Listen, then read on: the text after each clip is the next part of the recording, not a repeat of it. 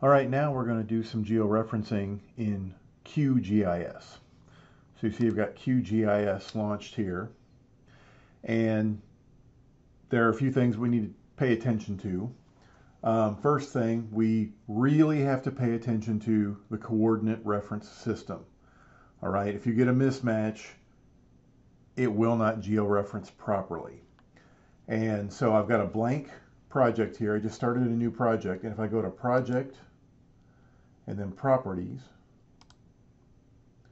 and then on the CRS tab, I can see that this is in the WGS 84 coordinate reference system. And you can see from this window that this covers the whole Earth, which is what you would expect for something associated with the GPS systems. Anyway, we don't necessarily want to work in this coordinate system. This is the default. Again, recall that this is based on, this is latitude, longitude, which is great for finding points, but it's not great for mapping. We probably want to do some sort of projection. We're going to leave it like this for just now. All right. So the first thing we want to do is we want to add our known shapefile, the one that's properly georeferenced. And so I'm going to find that, and it's here, and it's this file I sent you called Kentucky State Boundary. And so I'm going to grab it, I'm just going to drop it in the project, and it's going to ask about a transformation because this shapefile is not in the WGS. It's in this NAD 83 projection. And so it's asking which transformation to use so that it'll map properly. In general, I just take what their default is and it seems to work fine. So I'm just going to hit OK. And there's Kentucky. And now I'm going to go back and I'm going to look at the project properties again. And you're going to see that now it says that we are in that NAD 83. So it seems like it does what ArcMap does. That when you add a shapefile, the first shapefile sort of defines what the project's going to be. Well, I don't want this, nor do I want the WGS 84. What I want is this one here, NAD 83, but the UTM projection into zone 16 north. All right. Remember, NAD 83, that's just a datum. The UTM is a projection that's going to make a prettier map. And that's what I'd like to work with. And so I'd already used it. And so it's showing up here in my recently used reference systems. You may not see it here. You may have to search for it. And so you can use this to search for it. Now, because there are so many of these projections, they've got these codes, these EPSG, European Petroleum something something codes. And so that's how we can be very specific about which coordinate system we're using. And so the one I'd like to use is this EPSG 26916. And that's the code for my UTM Zone 16 North projection, which is appropriate for Kentucky. So again, if it doesn't show up here for you, you can just kind of search for Zone 16 in. And you can see down here there are several of those. So the one we want, if we look around, is right here, this 26916. So you can select it. And once you select it, then in the future it probably should show up here, and so it'll be a little bit quicker. Now if you look at the map, you can see that that zone 16, that runs right through Kentucky, and that's why I like to use that one. So again, all we're doing is setting this up so it makes a better map. We're projecting into the UTMs. So I'm going to hit apply, then OK.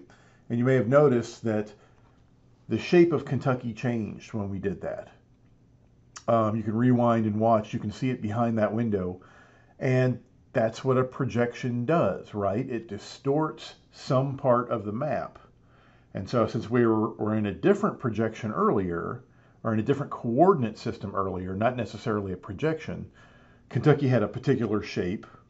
When we switched to this new projection, that changed the shape of Kentucky. But again, I think it looks better, but also UTMs are based in meters and they're very easy to work with. At any rate, we really have to pay attention to that, especially when georeferencing.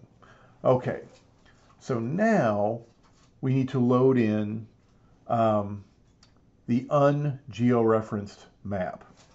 And before we do that, let's just take a look at it. And so I want to look at this SRD in Kentucky.jpg that I sent you. And so this is a map that I scanned in from a book. And southern red-bellied dace, they've got a new genus now for these fish. But these are all verified locations where this fish has been sampled in Kentucky. And so this is a nice map, but it has no spatial reference. And so perhaps if we could give this a spatial reference, then we could also mark each one of these points, and then they would also then have a spatial reference. And in this way, we could take the location data from this book and we could bring it into GIS, but that's down the road. Right now, we just need to georeference this. So this is what that map looks like. And so we don't have to load it in to QGIS. We can do that through the georeferencing window. Now, the first time you do this, you've got to turn on the proper plugin. So when you get QGIS, it doesn't automatically georeference things. And so you want to go to Plugins, Manage and Install Plugins. And so this is going to populate with a list. And these are all different little plugins, little small programs that you could add to make QGIS do specific things. And if you scroll down, you should find Georeferencer, GDAL. And yours is probably unchecked the first time you launch QGIS. So check it and then just hit close. Now you'll never have to do that again. It should always be turned on every time you use that computer. So once you do that, you have the ability to georeference. So we're going to go to raster, and then this georeferencer should show up. And so when you click on that, you get a new window. And so this new window is where we're going to do our work.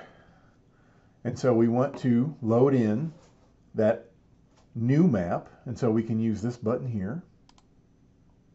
And here's that JPEG. So we're going to open it. And there's the JPEG. And so just like before, we just need to find control points. We need to find spots that we can match on this map to the other map.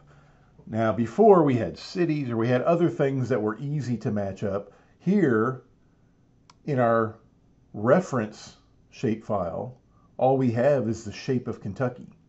So we're going to have to find spots along the border that we can match up. And so let's find some distinguishing spots on this map that we can easily find in the other map. And so we want to zoom in and zoom out. And so the scroll wheel is your best friend. Mac people, I can't help you. And you can see that the quality of the scan will affect the quality of the georeferencing, because you scan in, it starts to pixelate, you can't really pick out things. So that's going to limit our precision.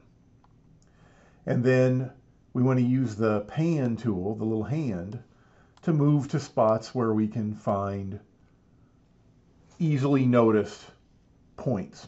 And so this southwestern corner is an easily noticed point. So I'm going to take the Add Points tool, and I'm going to click that.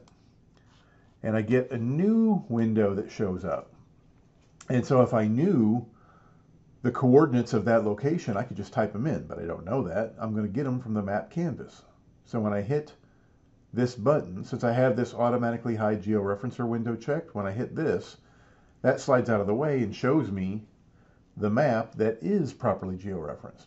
And so again, I'm going to scroll wheel to zoom in, grab the pan, zoom in here, and I lost my tool, so let's go back, and the georeferencer window keeps sliding over to my other monitor for some reason. Okay, I got this back, and now I'm going to go back to the map canvas, and I'm going to click, and there we go. And when I hit OK, now I saved that. So again, I apologize. I've got two monitors here, and this window keeps popping up on the other monitor. So you'll have the same problem if you have two monitors. Anyway, you can see this little red dot, and so I've made one reference point. And so I want to get a bunch of these and I want to spread them out, but I don't have to spread them. I don't have to do them side to side. I can just go along the border here. So I'm just going to kind of slide along the border. And you see that little corner there? That's kind of an easy spot to find. This little corner in the border with Tennessee. So I'm going to click that, go to Map Canvas. I'm going to get my little pan tool. Let's just zoom along, and there's that corner. And so what I need to do is click on that and hit OK. And so I'm going to tell you what, since my window keeps jumping to the other monitor, I'm just going to leave it there. And you got the idea. So now I'm going to go along and I'm just going to match up a bunch of those control points until I get several of them and I'm happy.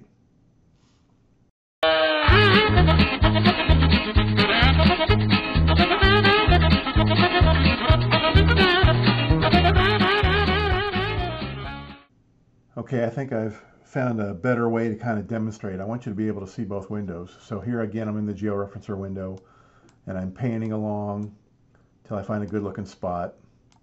And what I want to do is now I want to go to the main map and go find my corresponding spot. And so now I can see them both. And so it makes it a little easier. So when I get my point, I'm going to click on the new map, get from map canvas, and then go to the good map.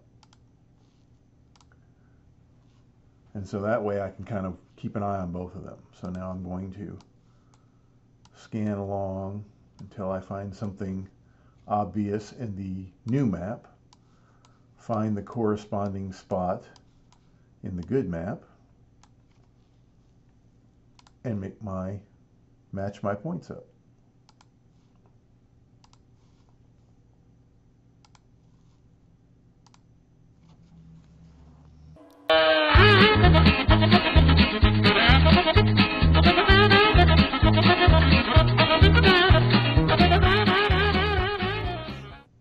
Okay, I've got several points. I'm kind of happy with those. And you can see I've got the points sort of spread around the border. And you can see that we've got a table of all the points here. And so again, I think if I messed up a point, I could come down here and just delete it. So now we're ready to actually do the georeference. And so I want to come up here and hit the play button to start georeferencing. But it's saying set the transformation type. I have to give it information on how I want it to build this map. And so when I hit OK, then the transformation settings window pops up. And another way you could do this is to go to settings, transformation settings. And so the transformation type, you've got several different types. Thin plate spline seems to work, resampling seems to work. Here is a very critical spot. You have to match the target SRS. This is the coordinate reference system. You have to match that to the project. All right, and so you see that it's automatically chosen 26916, which is good because that is what the project is.